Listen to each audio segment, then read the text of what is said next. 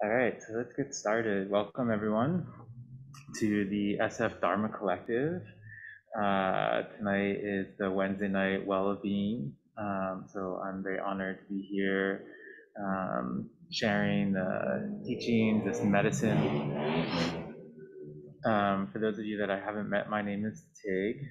Just talking about names, so I'm a meditation teacher, and I'm also a contemplative artist, so I do a lot of Dharma art. On the meditation side of things, I teach on the secular side, I teach mindfulness-based stress reduction and the program that many of you are probably familiar with from Eve, Cultivating Emotional Balance. I'm also a diaphragmatic breathing coach, so we'll be doing a little bit of all of that tonight.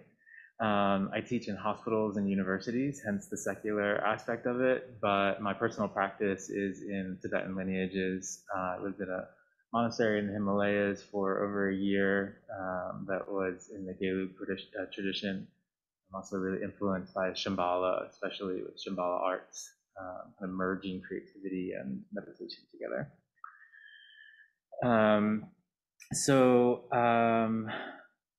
Welcome. Anyone new? New to the space? Anyone online? Welcome. Wonderful to have you with us. I see you raising your hands. So welcome to the Dharma Collective. This is a sangha-led organization. So this is your center. This is your Dharma center. I love this idea of interconnection and interdependence. There's not some kind of hierarchy here. Everyone is kind of contributing both from a practice standpoint, teaching standpoint, but also in creating the space. So we finally have this new space that the volunteers and I have been kind of putting together and beautifying. So this is our space together. And we're currently operating on a hybrid model. So we have people in person and also online. So very unique kind of container for us, both in the fact that it's Sangha-led and that it's hybrid. So a lot of really cool and unique aspects going on. Always opportunity for volunteering, for making donations. And we're also looking for, if anyone has any extra furniture, I'll just give a little plug for that. We're looking for some comfy couches or chairs for our lounge. So tonight we're going to be continuing our exploration of emotion. So a lot of the teachings over the past couple weeks, even though it's kind of grounded in this book On the Path to Enlightenment, we've also been weaving together from different teachers how we work with and meet our emotions, which is a founding pillar of the Dharma.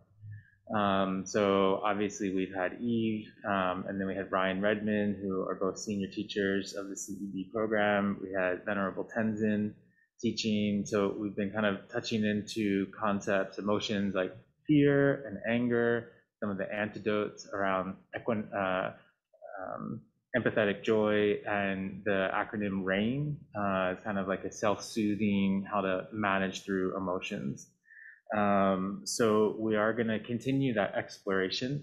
We're going to talk particularly tonight on how we meet heightened emotional moments and how these practices of meditation can help us in the moment, but also how we can get ready ahead of time and kind of lay down some pathways in the mind and the brain that will help us when we need it most. So it's also a full moon today, and so full moons pull on us. They pull on the water that's in us, and water kind of represents emotional energy. It's commenting on your shirt. And so with the full moon, we can kind of sometimes feel heightened emotions. So it's a good time, always a good time to talk about how we navigate that. In the Dharma, or in the Buddhist traditions, the full moon is a very auspicious time. The calendar in Buddhism is a lunar calendar. The celebrations are all based on the full and the new moon. The Buddha attained enlightenment sitting under a full moon. And it said that it's very auspicious to practice under a full moon, to set intentions under a full moon, and any merit that we accrue through good deeds or practice is said to be amplified 10 million fold under a full moon. So today is a good day to practice. So tonight I'm going to offer two practices and a short teaching in between. So we're going to start with our first practice, which is really just to kind of help us arrive. We're going to do some breath work. And if breath work is not comfortable for you, I will offer an alternative, which would be based on listening.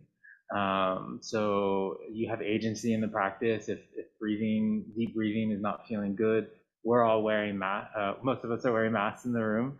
So if that's not feeling good in a mask, then you can switch to sound or a more gentle type of breath. And then from there, we'll transition into a mindfulness practice. I will offer an invitation for you to choose your anchor in this practice. So any sensory experience, it can be the breath, it can be sensations in the body, it could be sound. So really, you have agency again here to choose what you like to work with. So with that, let's settle in for our first practice together. And as we make this transition from the outer world into the inner world, just coming into a posture that feels comfortable and relaxed. It allows you to remain alert, awake, and knowing that you can practice sitting down on a chair, on the floor, you can lay down, you can stand up.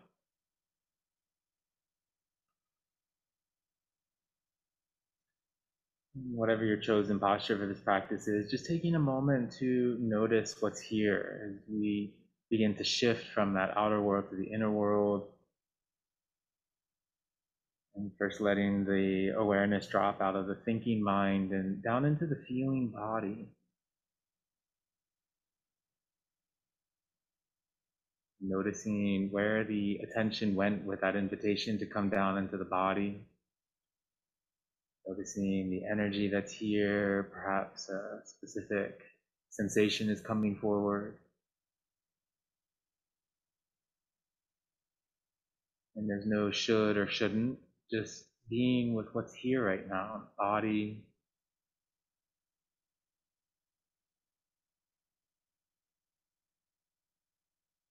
Maybe there's some leftover energy from a busy day. Maybe the body is tired or sore.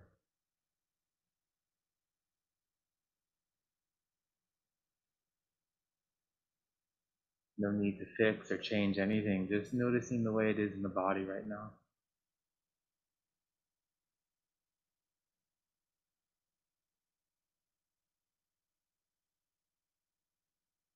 And then let's take a moment to shift into the mind stream. So what are your thoughts like? What's the quality of your awareness? Again, maybe there's lingering energy in the mind from conversations or activities today. Maybe there's some repeating thought that you haven't been able to let go of. Taking a moment to be with the mind as the observer.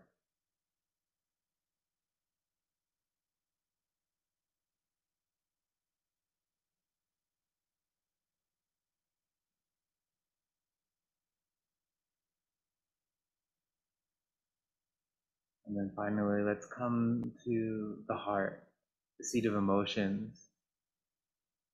What's the emotional landscape right now? What's the mood? What are the feelings?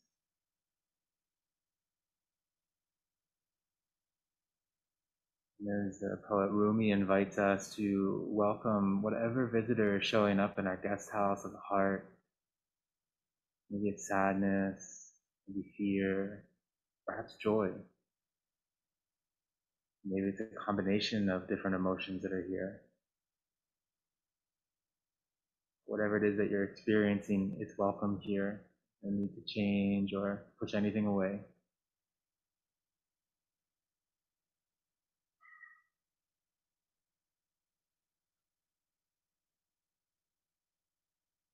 And let's take a moment now to return to the body and just check the posture, finding the upright back, the spine, the neck, and the head all aligned.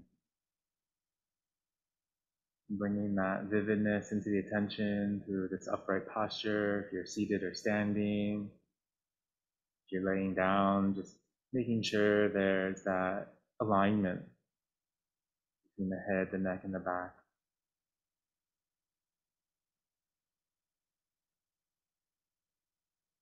And then balancing that upright posture with a sense of ease, so inviting a quality of relaxation into the practice by checking the muscles of the face, softening if there's any tension or tightness, softening the muscles around the eyes, relaxing the jaw, checking that the shoulders are soft, the abdomen is soft, the pelvic floor is soft.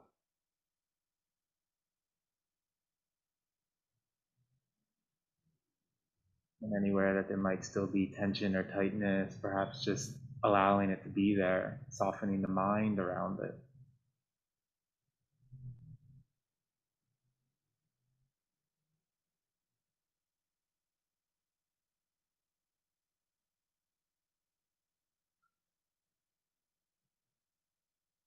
Before we move into the main part of this practice, perhaps taking a moment here to set an intention for the time together tonight, an attitude or a way of being,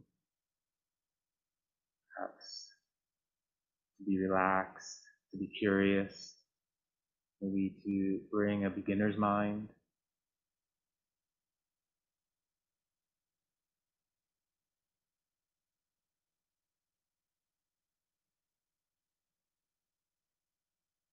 And from here, we'll shift into just a bit of breath work. So either coming to an awareness of the breath, just as it is without manipulating or changing it, and if the breath isn't available, perhaps shifting your awareness to the sound in your environment. And just letting the awareness mix completely with either the breath or the sound. Just as a way of anchoring ourselves into the present moment through these sensory objects.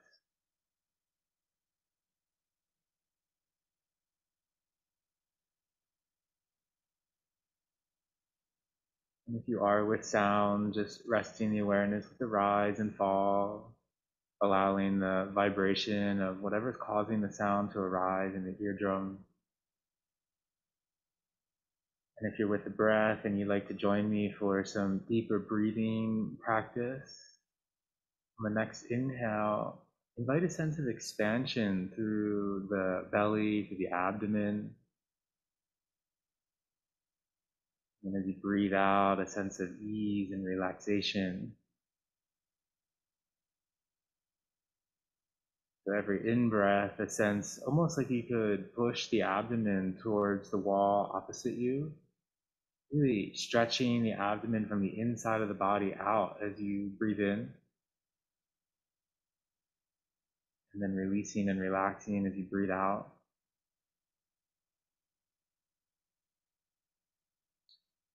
And some people find it supportive to put one or both hands on the upper part of their abdomen to really engage with this type of breath. So as you breathe in, extending the abdomen almost as if you could push the hand away from the body.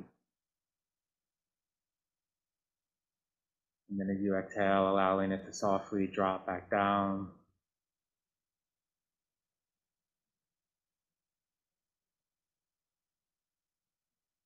And if you're resting with sound, perhaps noticing the mixing of my voice with the sounds of your environment,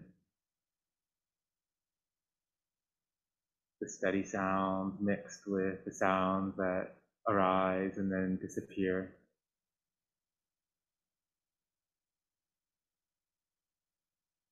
And if you're with the diaphragmatic breathing, just continuing the sense of expansion on the inhale, almost as if you could fill a balloon in the belly as you breathe in.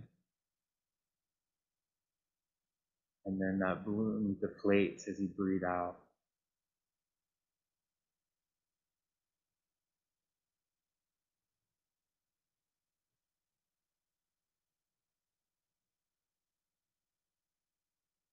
If you are with the breath, just an invitation for a couple more cycles of really finding your edge. What is it like to expand in the lower part of the torso, maybe even down into the pelvic floor as you breathe in?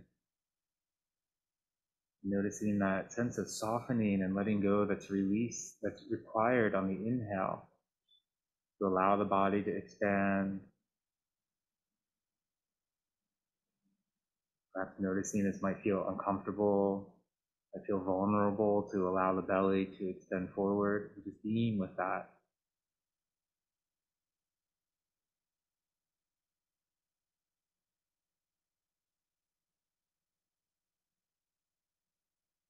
And whether you're with the breath or sound, noticing how the mind may be moving, slipping away into thoughts or other sensory experiences, and remembering that that's part of the practice. We need the wandering mind in order to practice returning back to the present moment again and again. So in this way, a wandering mind is never a problem.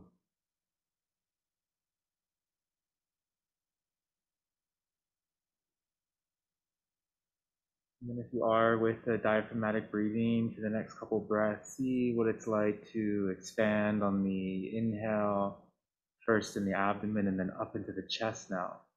Really taking that full breath from bottom to top, and then exhaling from top to bottom.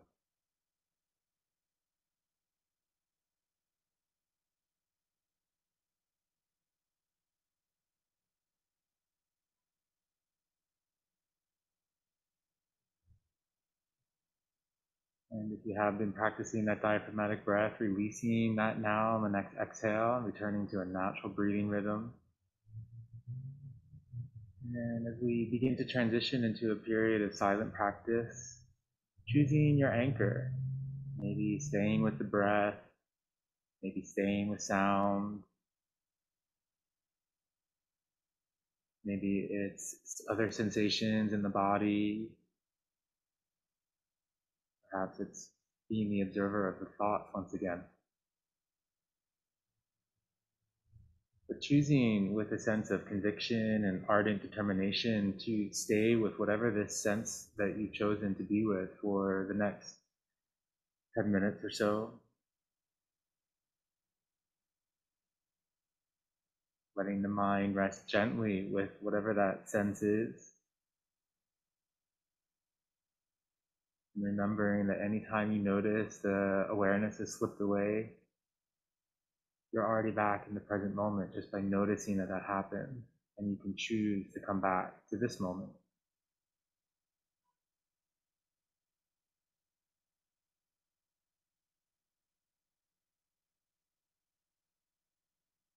So practicing for, if in this way, for the next 10 minutes.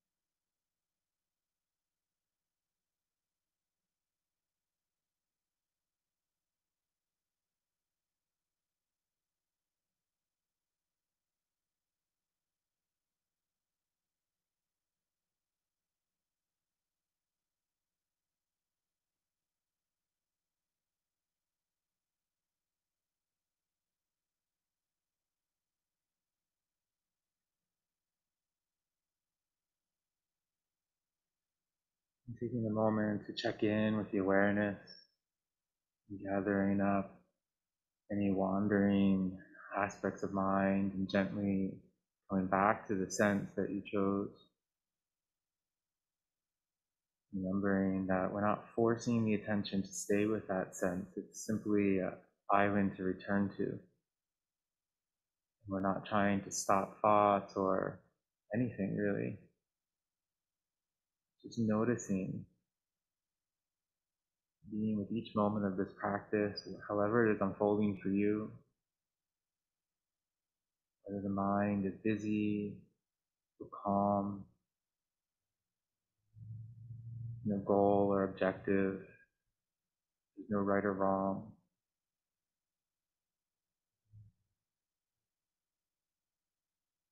Whenever you do notice that the mind has slipped away, perhaps calling forward that intention that you set earlier and meet that moment of mind wandering with that same attitude, whether it's relaxed, curious,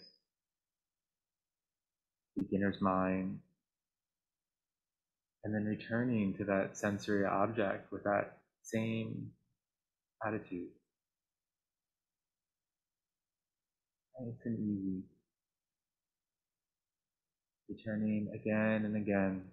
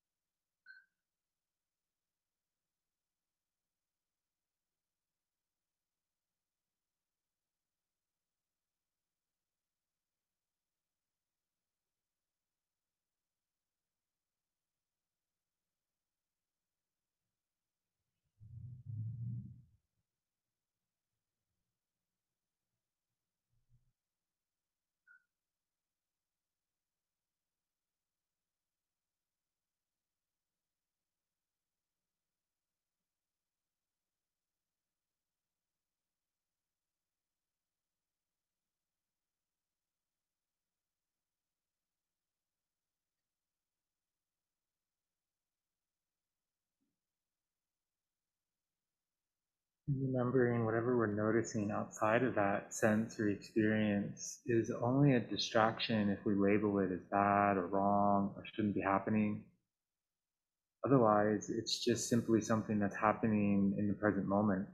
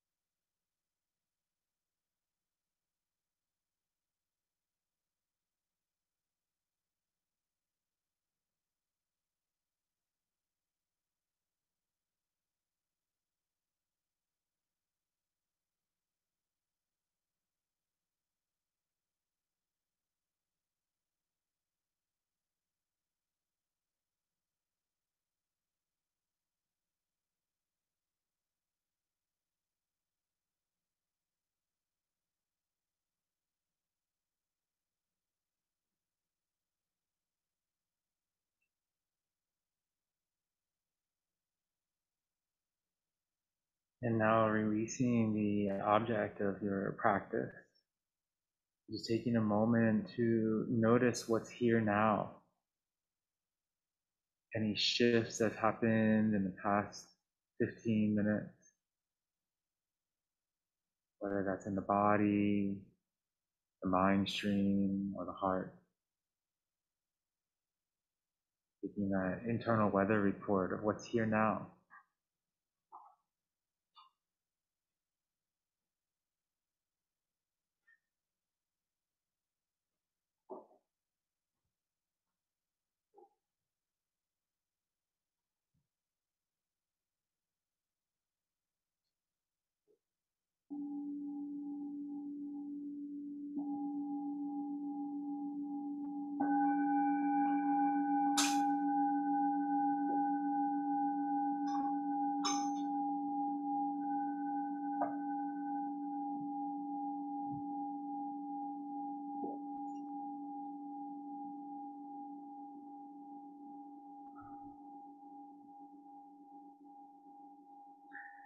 So taking some time to transition out of that practice, making any stretches or movements that would feel comfortable.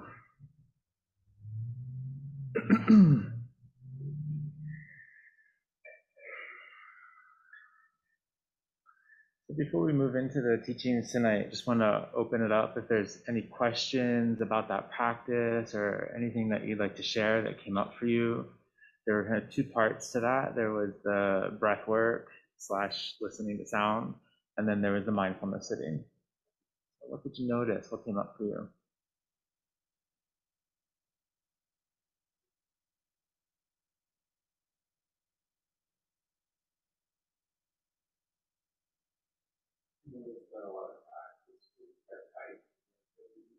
Mm-hmm. Mm. Yeah. And how did you respond to the tightness? Mm. Mm.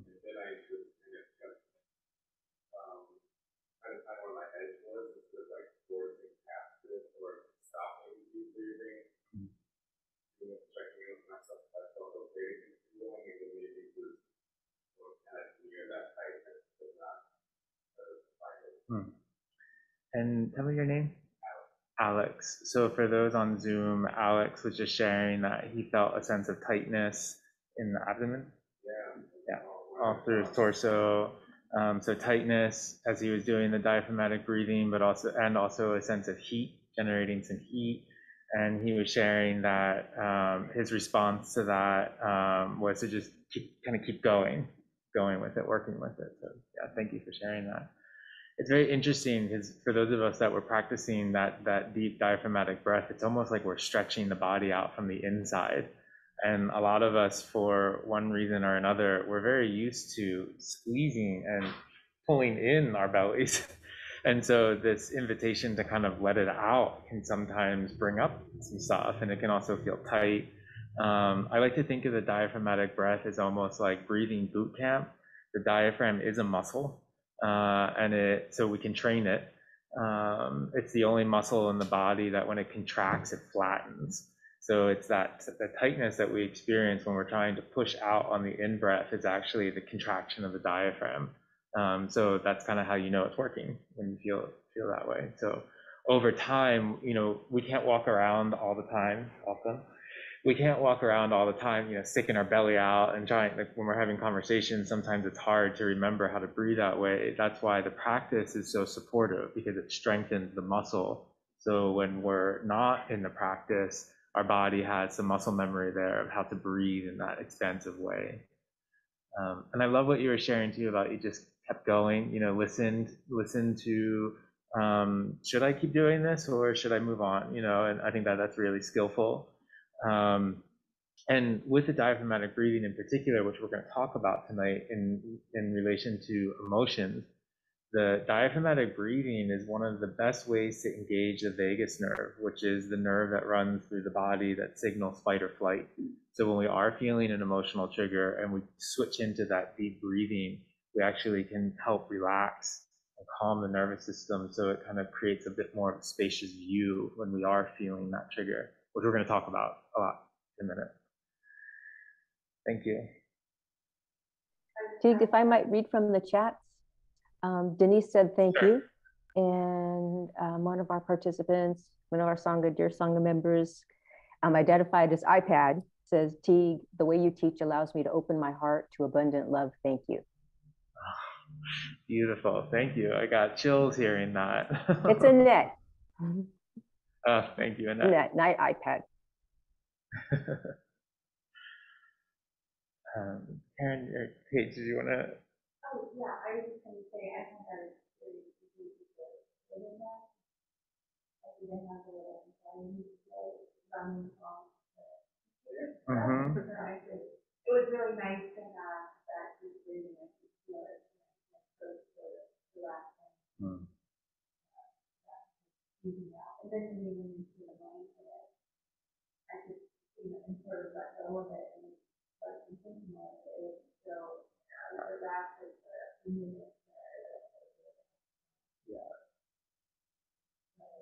Yeah, beautiful. Natural intelligence of the body.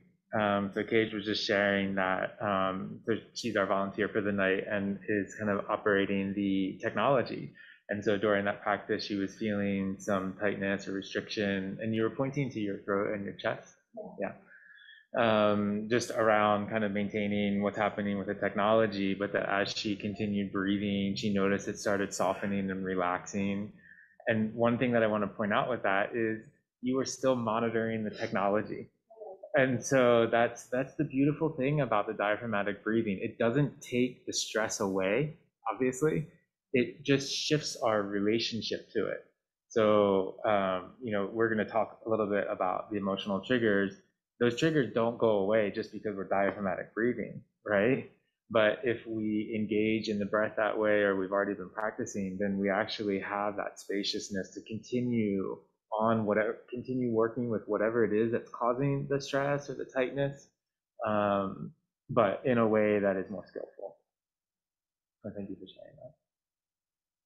We have one more person in the chat, Colette, and she writes, I felt joy at the end of the sit. This has never happened to me before.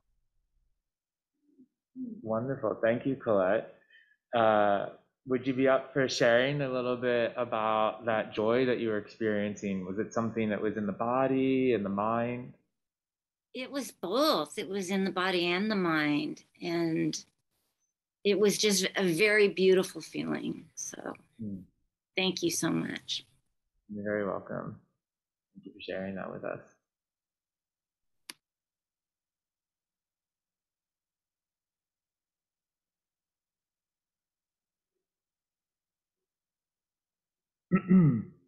Okay, so if any questions come up at any point during the rest of our time together, please feel free to ask. If you're on Zoom, you can put it in the chat, and Diane, who's monitoring the room, will read it out. So let's talk a little bit about emotions. So Diane, if you, Diane's going to share on her screen. Hopefully we'll all be able to see it. So this is a slide that comes from the Cultivating Emotional Balance course that many of you have probably seen this slide before or heard about how an emotion can unfold. And so I'm not really going to give a teaching on the full timeline, but I think it is helpful just to frame where we're going to go tonight and the next practice that we're going to do with this timeline. So we have 5 steps. We know that emotions happen in a split second. We all know that to be true. What this graphic does is help us really slow it down so we can kind of see how things are unfolding, and also how these tools of the Dharma, how the tools of awareness through mindfulness and the compassion of an open heart can apply to each part of an emotional timeline. So we start with, I like to actually start with the event. So something happens, someone cuts us off in traffic. And the precondition, so the event is at the top under step 2. And then the precondition is step 1, the left white circle. So someone cuts us off on traffic, that's the event. The precondition is what's going on. I'm late to meet someone, or I didn't sleep well the night before, or I skipped lunch and I'm hungry, kind of like what's setting the stage for this emotion to come up. And then we have the perception database, which is that gray circle down at the bottom of step 2. And so that perception database is what is it in our personal history that has happened before that could be causing a heightened emotional reaction. So perhaps, growing up, it was like reinforced that we always had to be on time. Or perhaps someone had a conversation with you in the past about feeling disrespected about, you being late or something like that. And so all 3 of these, the event, the precondition, and then what's in our database, come together to create the trigger, panic or anger or whatever it may be that arises when the person cuts us off in traffic, we haven't eaten lunch, and we have this history of being late. So all 3, I like to call it like the perfect storm. All 3 come together and boom, that makes the trigger. As soon as we're triggered, we enter into a state, so both physiological and psychological. So you can see here in step 3, we start responding to that trigger.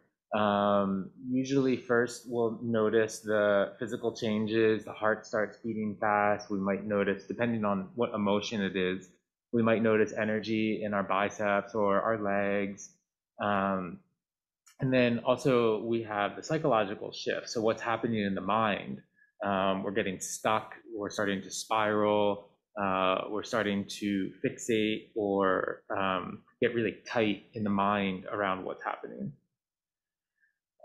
This is also the point you can kind of see there's a gray shaded box from here at this point.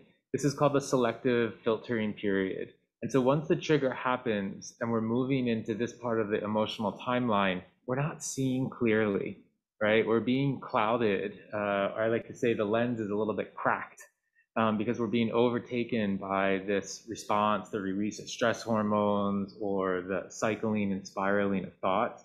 We're no longer truly with what's happening. We've kind of left and gone somewhere else. It's a really important aspect of working with our emotions. Even just the mantra of saying, I'm not seeing clearly right now, can lead to, I need to take a break, or communicating with someone like what's going on for you. So once we have that state, then we shift into what happens. How do we take action from there? And so we have the constructive action and then the destructive action. So I'm triggered, my heart is racing, I'm having racing thoughts. And so it's very easy to slip into destructive action. I could, yell, scream, flip off the person that cut us off in traffic, maybe not the most skillful things. In this example of, running late, someone cuts us off, we could get all flustered, and then we get to the meeting and our mind is everywhere. So we don't really have that skillful, wide, spacious awareness to engage with the meeting. And then constructive action obviously would be the skillful means, which we're going to talk about in a minute. So like understanding like this person, was just not paying attention, it's not personal. We'll get to the meeting when we do, and it will be okay. Maybe even offering that person that cut us off some loving kindness or compassion. May you get to where you're going safely and on time. And then at the end of the timeline, as we come out of this selective filtering period, it ends with the post condition. And so kind of in retrospect, the reflection, the learning, what happened, what can I learn from this experience? Which is really cool because the post condition then it becomes the precondition for the next time that emotion arises. So that was a very quick crash course on the emotional episode timeline. And I guess we'll pause for a second and see if there's any questions or anything coming up for anyone.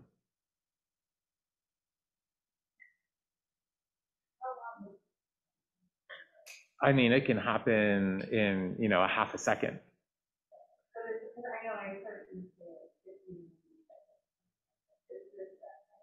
Yeah, I mean, I think it's different. It's different for everyone. It can last, the physiological changes can stay with us for a little while, So I think it's different depending on our pre and post conditions. The other thing that we talk a lot about in the course is that we can have multiple triggers going on. So like the physiological response to the trigger might actually become an event for a new emotional timeline. And all these are unfolding at the same time, or our trigger and our reaction might trigger someone else. So then you get multiple timelines going on at the same time. So this is a very just simplified way of understanding how the emotion unfolds.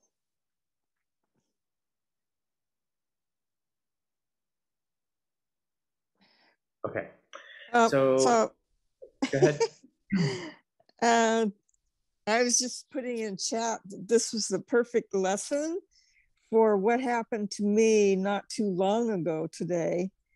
And I didn't get cut off in traffic, but I fell down and I kind of hurt myself, but it was a very psychologically and emotional experience because I'm older and I don't walk very well. So falling is a big, it's a scary event because I start thinking about what could have happened and, future injury.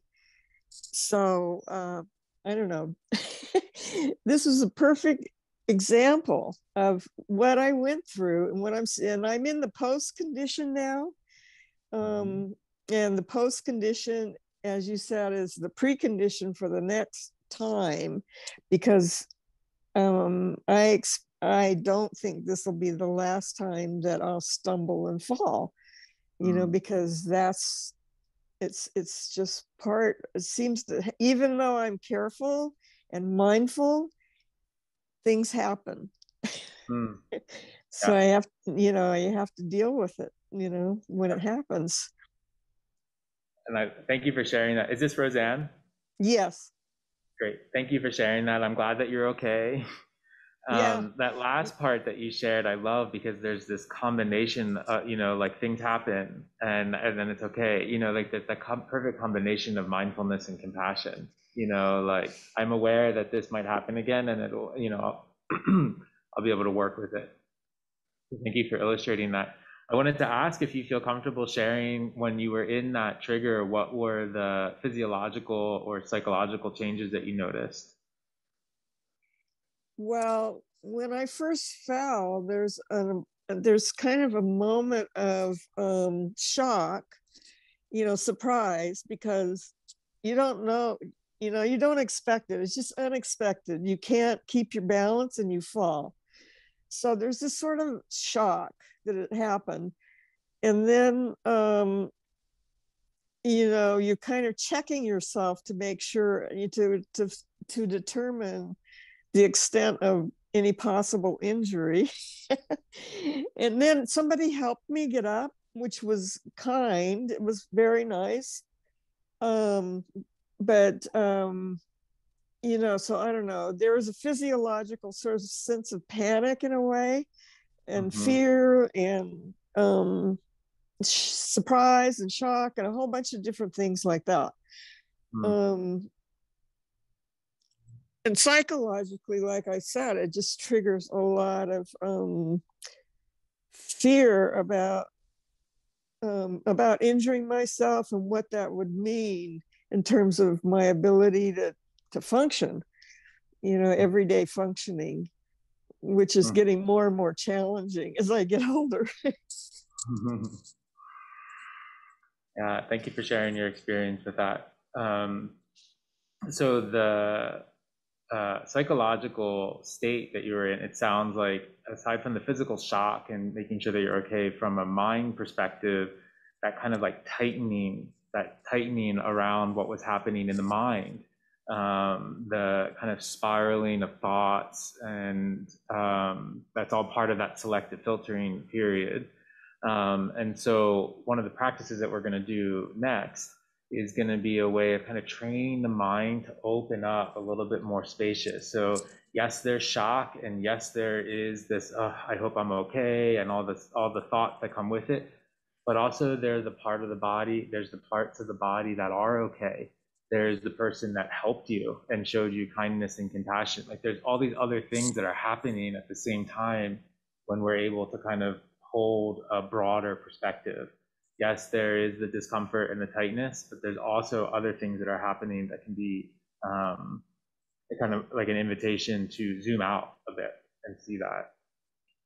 Yeah. And then with the physical changes, there's, you know, that shock and the nervous system kind of responds in that way. And this is a really good example of where things like the diaphragmatic breath can come in and help calm the nervous system and see, like, okay, I'm okay. You know, I can deal with this. I can receive this person's help.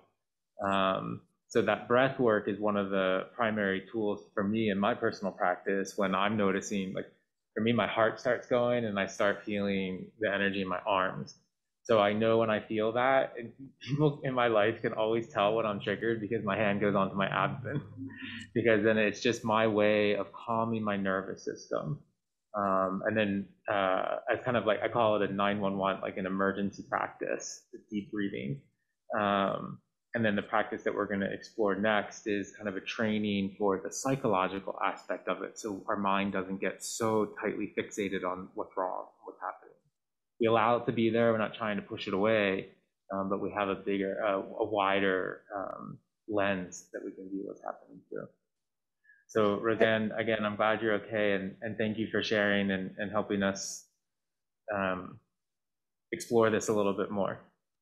Well, I'd just like to say one more thing about it. Sure. And that is that there's a time factor.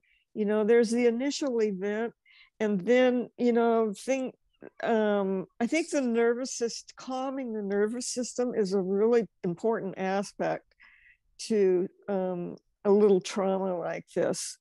You know, it could have been a lot worse, but, you know, my nervous system takes a while to calm down, and I'm still in the process of calming down.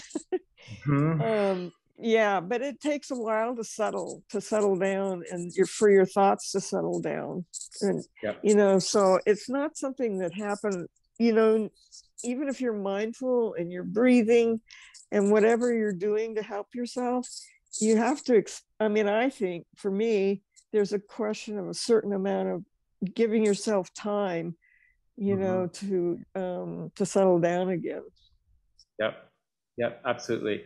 And one of the things that we'll talk about after this next practice is this practice can actually help the recovery faster, you know, so it still may take time, but the more that we can train our mind to meet those moments of stress or heightened emotion, we're practicing mindfulness and self-compassion, we're nurturing ourselves, we're taking care of ourselves. But when we start doing some practices to train the mind to stay spacious during stress, we can recover faster, potentially physically, but also psychologically. Okay. So,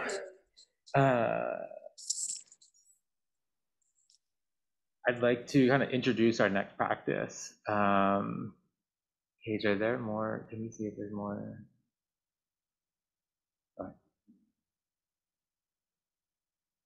Okay. So this is a practice that I like to call holding both, or I also like to call it making room.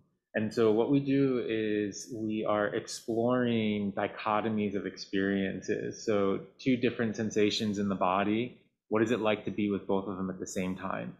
Gratitude and discomfort. What is it like to be with those at the same time? And so the idea behind this practice is that it's a mind training. It's not necessarily something that we try and do in the moment of a trigger or heightened stress. You can try, but it's more about like a preemptive training of the mind to stay spacious. So when we look at that emotional episode timeline and there is the psychological state, the psychological response, we fixate and we get tight on what's wrong. That's all we can focus on.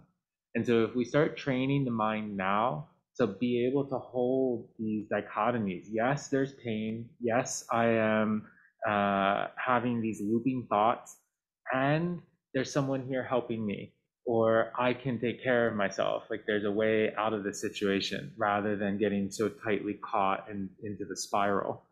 And so we're not trying to bypass or get rid of anything by holding both. We're not trying to say, these are the ways that I'm suffering, and then like find a scale of gratitude that will help balance it out. That's not what this is. It's about opening up space so when the difficulty happens, we're not so tightly bound by it. Some of you have heard me use this analogy when I'm teaching, particularly about the heart opening practices, of this analogy around a cup of salt. So if we take a cup of salt and we put it in a cup of water and we try and drink it, it's going to be pretty disgusting. We're not really going to be able to get it in. If we take that same cup of salt and we put it in a gallon bucket and we try and drink that water, it'll probably be very strong and not taste very pleasant, but we'll be able to drink it. Same cup of salt in maybe a 5-gallon bucket, you might not even notice it and you can drink it. So the analogy here is that that trigger or that stress or that discomfort, it's the same in all of those examples. We didn't get rid of the salt. We didn't take any salt out. We actually just kind of opened up more space so it was tolerable to take it in. And so the loving kindness, the compassion, gratitude, joy, these are all, that's the water. You know, those are the things that are helping us keep that spacious mind. So in this practice in particular, it's helping create these pathways so that when that difficulty does happen, we can see it with a much more spacious perspective rather than getting so tightly fixated on it. So what we're going to do is explore holding both. How do we hold two different things that are happening at the same time so we don't get totally consumed by one of them? We'll start by exploring some different parts of the body, some different sensations in the body, and then there'll be an invitation to come into the mind, use our cognition to think about things that might be difficult at the same time that things that are good, things that feel good or are pleasant. So again, remember that this is really a mind training. I always love to think of meditation as kind of the mind gym. We're strengthening the pathways to be present and to meet stress with skillful means. So bringing a sense of curiosity, being open if this is the first time that you practice this. We'll use mindfulness as a tool here. So if you notice the mind start slipping away into sounds outside or in your environment, the to-do list pops up, or any of the analysis of something that happened earlier today comes up in this practice, we use mindfulness as a tool just to return back to where we are. Okay. So this will be about 15 minutes, maybe a little bit less. So starting to transition into a comfortable posture once again.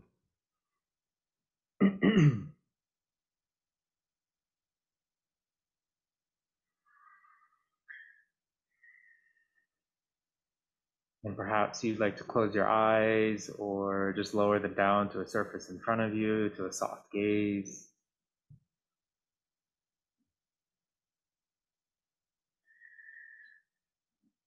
And just to help bring us into the practice, we'll take a moment to arrive back into the inner world.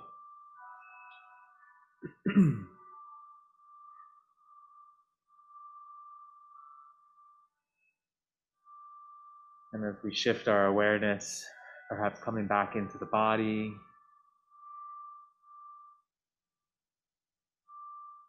perhaps feeling the points of contact of the ground beneath you, knowing that you're supported and you're held.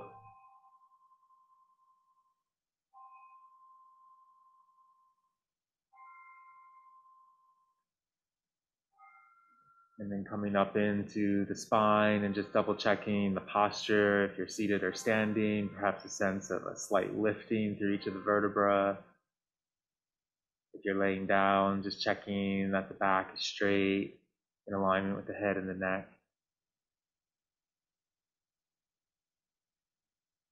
And it's this dignified posture that allows us to bring a sense of vividness into this practice. So it's later in the day for many of us, and finding this dignified posture can help bring a sense of wakefulness.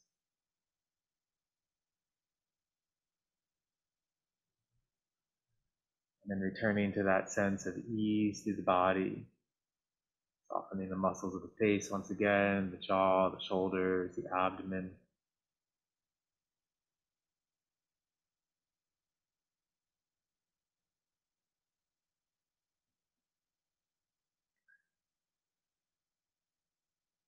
And so to start this exploration, let's find a place in the body that we might be feeling a sense of pressure or hardness, maybe where we're noticing that contact of the body against a chair or the floor. Maybe it's the back resting on the chair or the bottom on the cushion, feet on the floor. Finding a place in the body where there's this sense of hardness or pressure, firmness. It could be the weight of the body. It could be the feeling of gravity holding us down.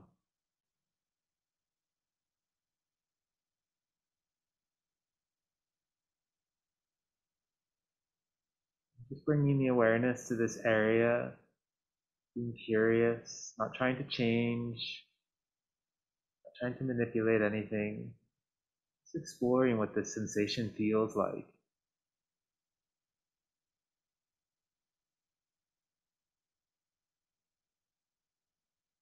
Maybe there's a sense of texture. Maybe there's a temperature or a color associated with this sensation.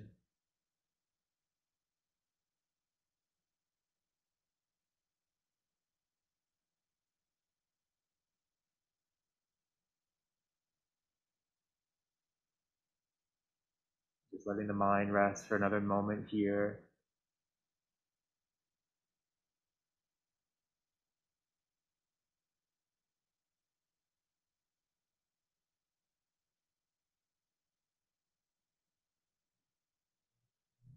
And now let's shift to an area of the body where you're experiencing softness.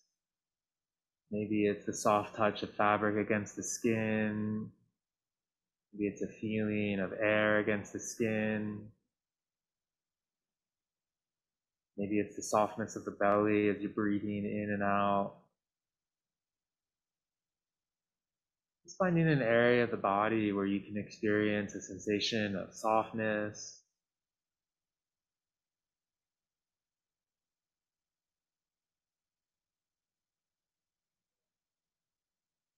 Again, exploring what the sensation is like. Just letting the mind mix completely with this felt experience of softness. The color, texture, temperature to it.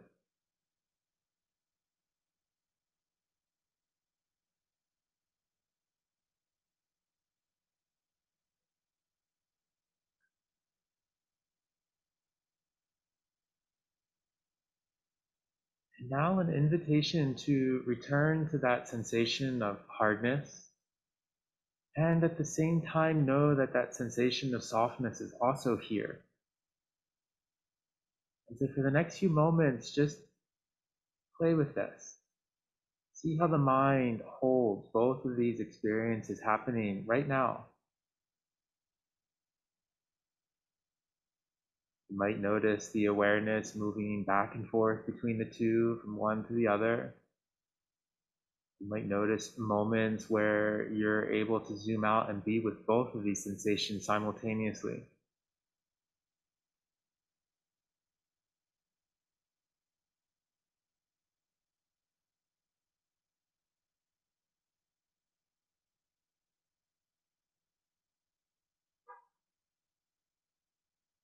And remembering there's no right or wrong here, we're just exploring. So however the mind may be engaging with this practice, allow it.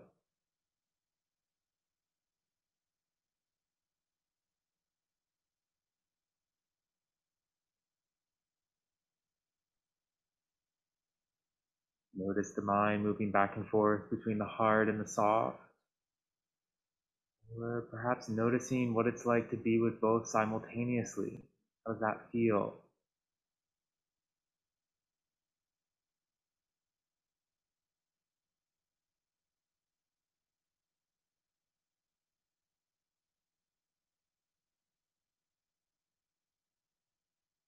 We're not trying to get rid of anything. We're not trying to balance out the feelings. We're just exploring what it's like to be with both.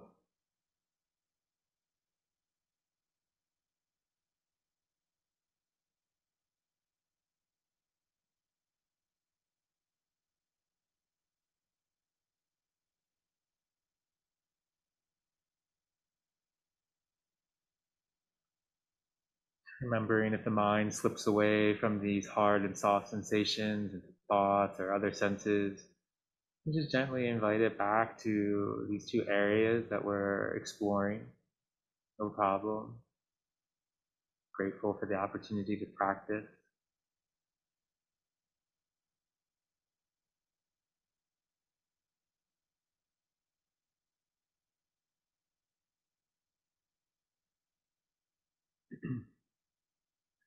And now letting go of those two sensations in the body. And for a moment, let's gather up all of our attention into the right hand. Noticing sensations here, perhaps of contact the hand is making with another part of the body or fabric or a surface. Maybe it's a sensation of temperature or moisture on the skin of the hand.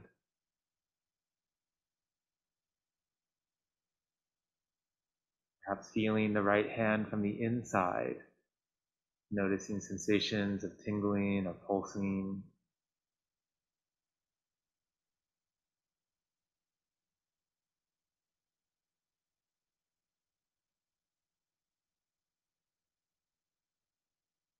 And then let's shift over to the left hand. So letting go of the right hand for a moment and bring all the awareness into the left hand, whether it's contact, sensations on the surface of the skin of the left hand, or perhaps sensations inside the left hand.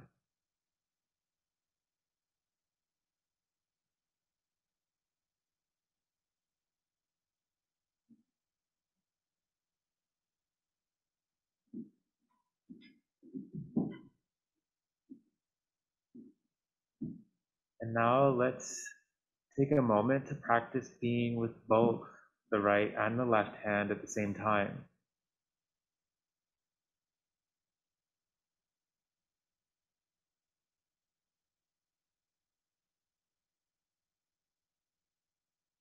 You may notice the mind titrating back and forth between the two. You may notice times where you're able to be with both of the sensations, both of the hands.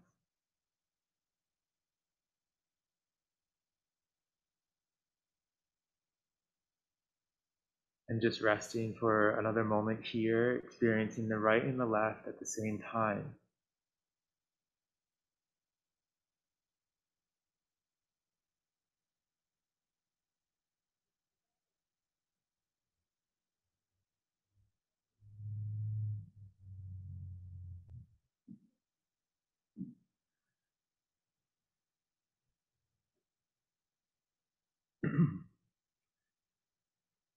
And now letting go of an awareness of the hands, and we'll shift into an invitation here to come back up into cognition and call to mind something that's happening in your life today or right now that feels really good.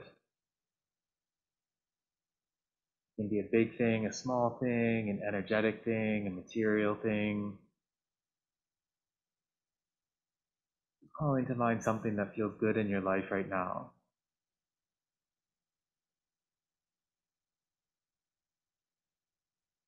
And if things are really tough and that invitation is hard to find, perhaps just being here with community, practicing.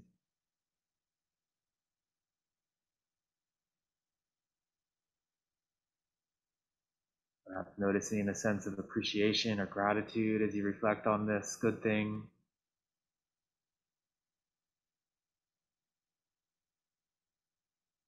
And as we hold this aspect in our mind's eye, notice if any sensation arises in the body that's associated with that appreciation or gratitude. Maybe a warmth or a softness in the heart, maybe a relaxing of a certain part of the body.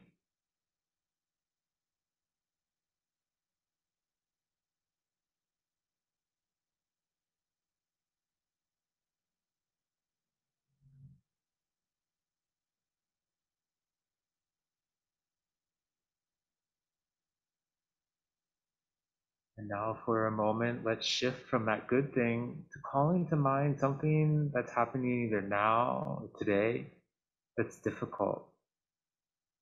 Maybe not the hardest thing, but something that allows you to feel a sense of discomfort or an awareness of something that is difficult.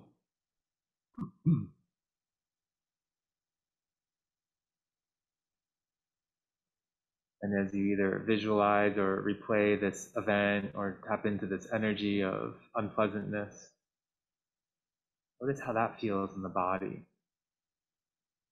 Maybe there's a tightness or a constriction somewhere. Noticing how the body might be responding to this thought of discomfort.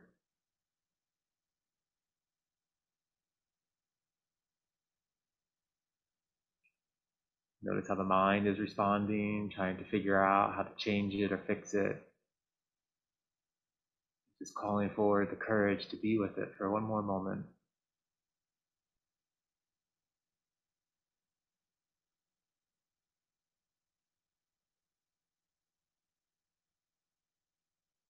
And now here's the practice.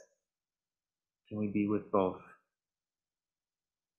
What is it like to know that this one good thing is happening at the same time as this one unpleasant thing?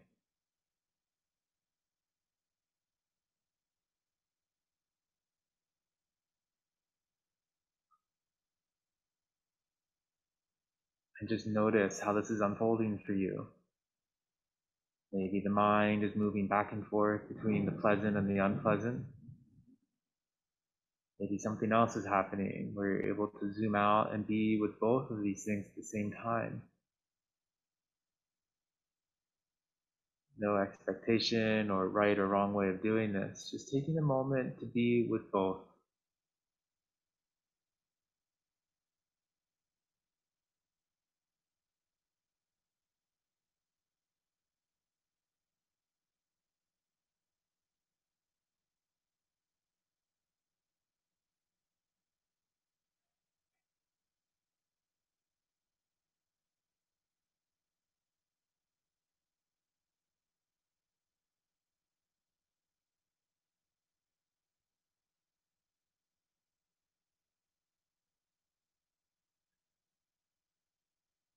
And then letting go of any thought forms or visualization.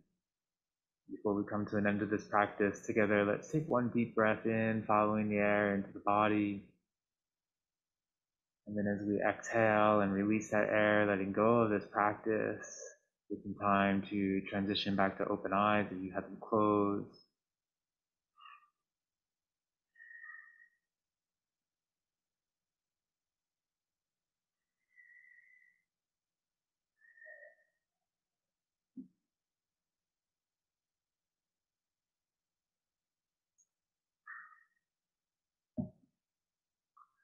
So I'm curious, what was that like? What did you notice?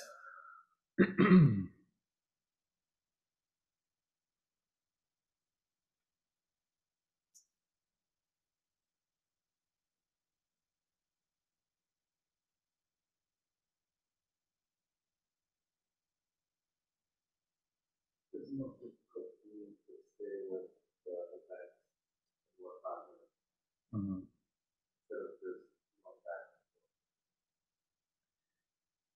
You were going back and forth between them, or yeah? In a way that I didn't use to with my hands. Or I showed the point of contact my foot in the floor here, and then my nail, the fabric in my shirt. I could just feel those. So what's being shared is that he's able to access the feelings of the hardness and the softness in the body at the same time, but when he was practicing with the difficulty and the pleasantness in the mind stream, it was a little bit more of this kind of going back and forth between the two. And I think that that's very, well, anything that's happening in your experience is normal. This is remembering that this is a training. So some people, I actually taught this morning, and someone couldn't do it with their hands, but they could do it with their emotions, you know. So it's different for all of us in different times. but just being curious. So how did you respond when you were moving back and forth between the mental formations of pleasant and unpleasant? Mm-hmm. Mm-hmm. So he's saying that his mind drifted more. Were you able to feel any sensation in the body that was arising as you held those formations? Mm-hmm. And that's so he's saying that kind of lost touch with his body. And I think that's a key point here. So when we talk about the emotional episode timeline, there is the physical response. And so it's important almost to be able to feel into what's happening in the body ahead before the trigger continues unfolding that way. But as much as we don't want to feel things that are unpleasant, this is a really good practice in being with that, because the more that we can feel it, then we can work with it. But again, the moving back and forth between the two, whether it's the hands or the hard and the soft, or the gratitude and the challenge, that's all part of the practice. Thank you for sharing. Some chat showed up. Was there anything in the chat, Diane? I invited folks to just unmute and chime in, or if it's more comfortable for folks online to raise their virtual hand and I can bring them to your attention.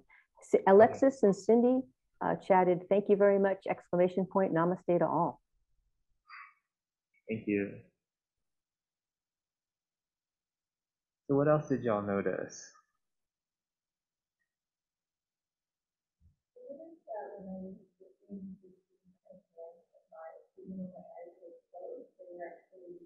Mm-hmm.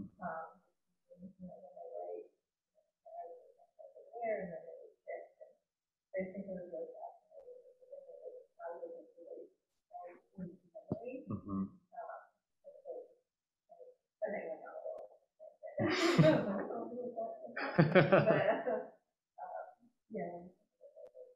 And remind me of your name? Melina. So Melina was sharing that she noticed, even though her eyes were closed, when we were exploring the sensations in the hand, that she noticed that her eyes were moving from the right to the left. And that's all part of this, it's all part of the being with these sensations that sometimes we ping pong between them, whether it's with our awareness, our eyes, our feelings, our thoughts, but it's all being held in this container of practice. So thank you for sharing that.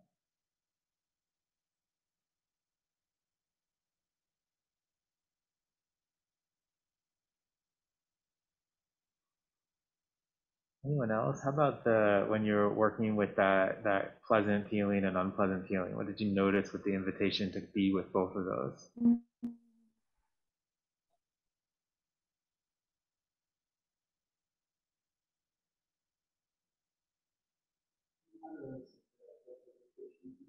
Mm-hmm.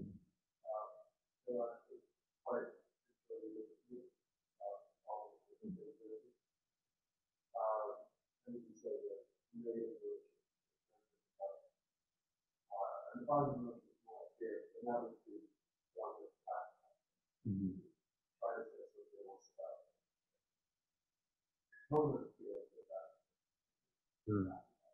Mm-hmm. So different, experiencing the pleasant and unpleasant thoughts or events in different parts of the body.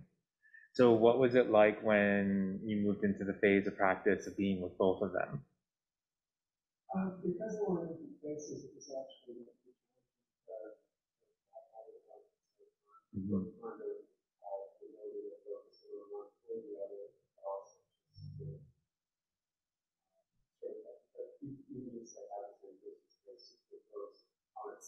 Mm-hmm. Mm-hmm. Mm-hmm. So it sounds like it was a little bit of back and forth and both at the same time. Yeah. That's also a big part of this practice, is that we will notice there's kind of the titrating, and then all of a sudden it might just stop and you're with both. I noticed in that particular practice, when I was practicing with y'all, everything just kind of seemed to neutralize. Even though that's not necessarily the goal, I actually kept like, wait, what was the positive thing, and what was it? It just all kind of flattened and my mind got really quiet. Not to say that that is something that we strive for in the practice, it's just what I was noticing in that moment. So what we're doing here is really preemptively training the mind that when we move into that emotional trigger, that we, instead of, specifically when we get into the psychological state, that we start fixating on what's wrong, or we start fixating on the, like the tightness, the spiraling, the looping thoughts, that we get kind of lost in it, and our focus becomes like so narrow on what is wrong that we're missing everything else that's good or that's neutral around us, and we just become so tight. It's almost like blinders. You know, we put blinders on and all we can see is what's wrong. And so again, this isn't really about trying to negate that or trying to bypass it by practicing being with both. It's just trying to open up spaciousness in the mind so that when that trigger does happen, we don't get so lost in it. Again, it's like the salt and the water analogy. Practicing being with dichotomies of experiences is like the water. It creates more space, creates more fluidity, it creates more room for choice or room for us to work with what's happening. So I really like to think of this practice as kind of like a preemptive practice, or that we're creating the neural pathways in the brain so that when stress or trigger or something uncomfortable does happen, that we don't get so completely caught in it, that it gives us a little bit of room to work with it and shift into that constructive action rather than the destructive. And that looks different for all of us. It could be taking a break in a conversation, it could be going for a walk, taking a nap, a shower, you know, taking care of ourselves however we need. The holding both practice is something that almost gives us like a bit of a head start. But as I said in the beginning, this is a really hard practice to do in the moment of a trigger. You know, like when someone, you're in an argument with someone and you're like, oh, it's sunny out, you know, like let me focus on that. I mean, that might be helpful for some people, and it has helped me in the past, but the primary objective of this practice, or the primary intention of this practice, is really to prime the mind, to prep the mind, so that when that argument does happen, again, we don't get completely lost in it. So Teague, just a couple of people in the chats wrote, Denise wrote, thank you. And then she wrote, they melted together at one point and there was a gentleness and ease. And the person who is calling, labeling themselves as iPad this evening wrote, I noticed to be careful what I focus on because I have a lot of power to influence my well-being. And someone else raised their hand. I can't tell who it is from here. That's me. I just have a question. This is so incredible, first of all. But do you see this helping or being preemptive for some of the bigger things that happen in life? For, you know, a loved one passes away, or the kind of big stuff. Do you see this working for preemptively helping in those moments? I know that there's really nothing that can prepare us for that, but would this be? Yeah. I like that you're emphasizing preemptive there, because I think, you know, when we experience the loss of a loved one or any like trauma or things like that, this is a practice in the moment, as I said, is going to be really difficult. So preemptively, yes. Like I said, it's kind of like priming the mind to meet those moments. I had another thought, but just lost it. Yeah. So yeah, I definitely, you know, I think again, it's like that training, getting ready. And there, you know, and that's that specific example, when something big does happen, if we have been practicing this, maybe perhaps we would simultaneously be feeling the loss and the grief at the same time that we would be able to be grateful that we even knew that person or that we had time with them, you know. So instead of getting completely, again, the wave, getting knocked down by the wave of grief, there's also some glimmers. I want to just keep emphasizing this. It's not about balance. So we're not trying to find something, when something really hard happens, we're not trying to find something equally good to try and negate that. That's not what this is. But it might help us when big things happen that that we still have that sense of spaciousness, so we don't get lost in what's going on. Thank you for that question. Yeah.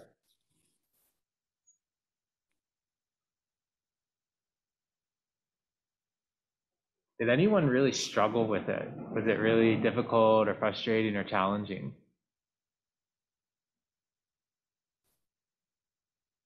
A little challenging for me.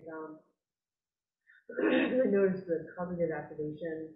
I just kind of coming back to whatever this important thing is that I felt like I wanted to review.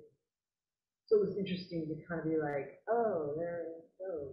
Yeah, I'm doing that. And I was like, oh, wait, I'm paying attention to my hand. And then I'm like, the cognition would come in, and then it was like, it was just so present that it was also like, oh, the hand feels, but then it started being like narrating the hand, and then I was like, started to have a trouble feeling the hand, and then I was like, hey, I'm telling myself what feeling the hand feels like, and then I was like, no, what does the hand feel like? What does it actually feel like? Not the, just not writing an essay about the hand, you know. So it was interesting to kind of just see that go on, basically. It was harder to be present. Yeah. Thanks for sharing that. Yeah. Could you all online hear that? No, okay. Pamela was describing, particularly with the hands, that she was noticing the mind would wander, the mind would go into analysis or thinking about the hand, and catching that narrative that was unfolding about the hand, and then shifting back into the sensation of the hand. And I think that this is a really powerful demonstration of why mindfulness is so important as a stabilizing, or I should say as a tool for when we're practicing other meditations. That the mindfulness of what's happening in the mind stream while we're practicing loving kindness or compassion, like the mind still wanders. Just because we're practicing something that's not called mindfulness doesn't mean that all of a sudden the mind is super focused and steady. And so what I think Pamela's experience is showing us is that practice of catching the mind wandering and then, okay, let me come back to the hand, rather than I'm doing this wrong or I'm bad at this. It just really demonstrates why in all of these lineages of Dharma, we focus so much on mind stabilization, so that we can notice when we are doing different types of practices. We can notice whatever's happening in the mind stream. It's not wrong, it's not bad, it's just what's happening. And then we can come back to whatever it is that we're practicing.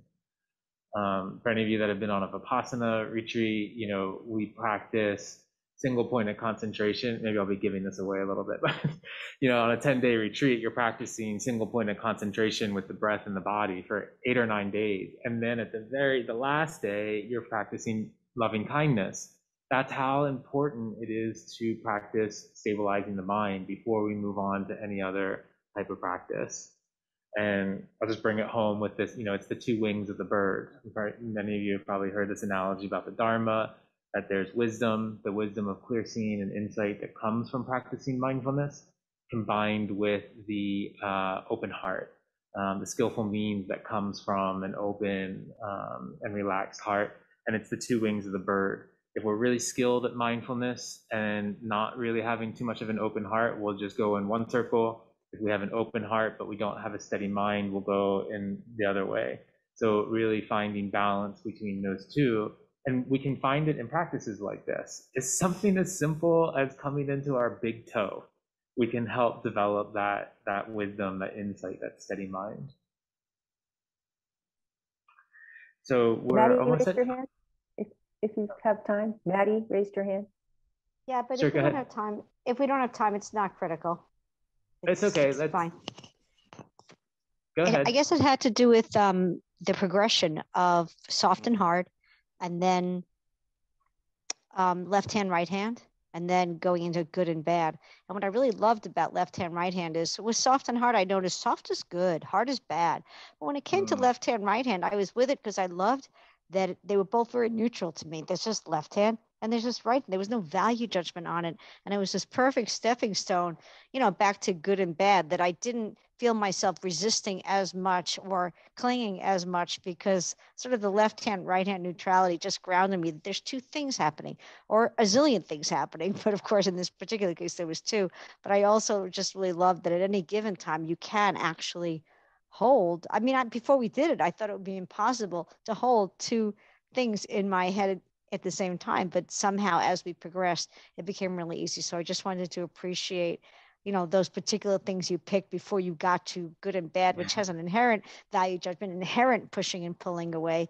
So it was really nice that you grounded it with things that were a little bit more neutral. And I really appreciated this experience. It was pretty unique. Thank you. Thank you for sharing that. And, there were a couple, as you were talking, there were a couple of thumbs up that popped up on the screen, and people in the room are all nodding their head. So it seems like that seems to be a common experience for us here. And I think too, like what's so interesting about the way that you were describing that, and we've heard these words a couple of times, people sharing a positive and negative, good and bad. And not, we could do a whole 10-day retreat on the negative and the positive aspects, because when we talk about emotions, they're not positive or negative, they're destructive or constructive. So that we can have destructive happiness, grasping and wanting more. We can also have constructive anger. So something that might be labeled as bad or undesirable as an emotion could actually fuel a sense of finding a sense of justice in the world, or letting our anger inform constructive action. So if you choose to practice this and you're with the right and the left hand, notice, as what was just shared, is there's kind of this neutrality between the two, which is a wonderful and very difficult invitation to bring that same neutrality to the emotions. I know we're at time, so I can't really go too much further, but like this has been one of the biggest things that has influenced my life when I stopped labeling. Well, first when I noticed that I was labeling my emotions as good or bad, but when I started realizing that that doesn't serve me very well, the kind of constructive, destructive. So keep practicing with those hands, and who knows what will happen with the emotions. Okay, so let's thank you all for sharing. Thank you all for practicing. Let's take a moment to dedicate. Also, just want to add a little bit with the full moon, so we'll just set some intention. So, just for a moment, returning to closed eyes or lowering the gaze down. Taking a moment to reflect on this past hour and a half together, practicing breath work or listening. Practicing mindfulness, listening to the teachings and the science behind emotional episodes, and then exploring and experimenting, being with both.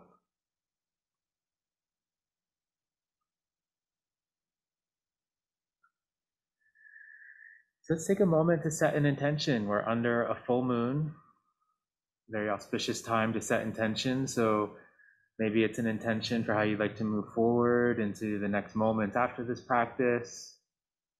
Maybe it's an intention for this next lunar cycle.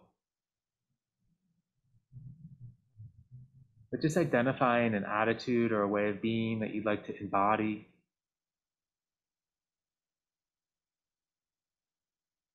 Maybe to carry forward any attributes of wisdom or compassion that you touched into during our time together tonight.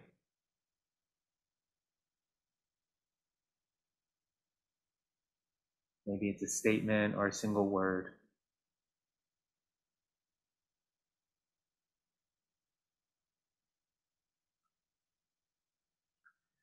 And let's dedicate the energy of this session together to those intentions, to our own, dedicating this energy to each other's intentions. May this dedication be an act of generosity towards all beings. May each of us realize our highest aspiration of realizing the enlightened mind, not just for the benefit of ourselves, but for all beings around us. May all beings be liberated from suffering. And may there be peace in this world. If it feels comfortable, bowing to self, to others, to the enlightened mind inside all of us.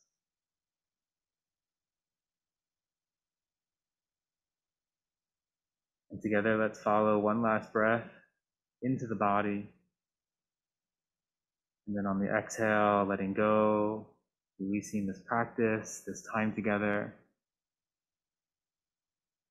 Going back to open eyes if you've had them closed.